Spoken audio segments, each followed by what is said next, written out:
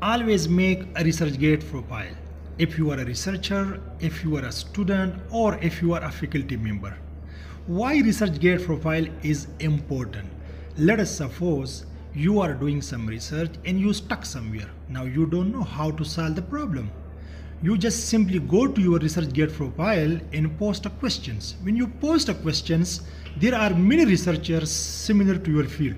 They come forward and respond to that questions. This is how you solve your problem.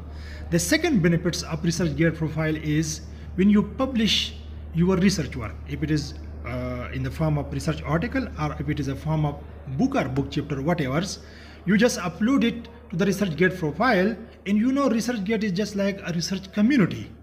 So there are a lot of researchers, they read your work, and this is how you get more citations, because your work can reach to many readerships.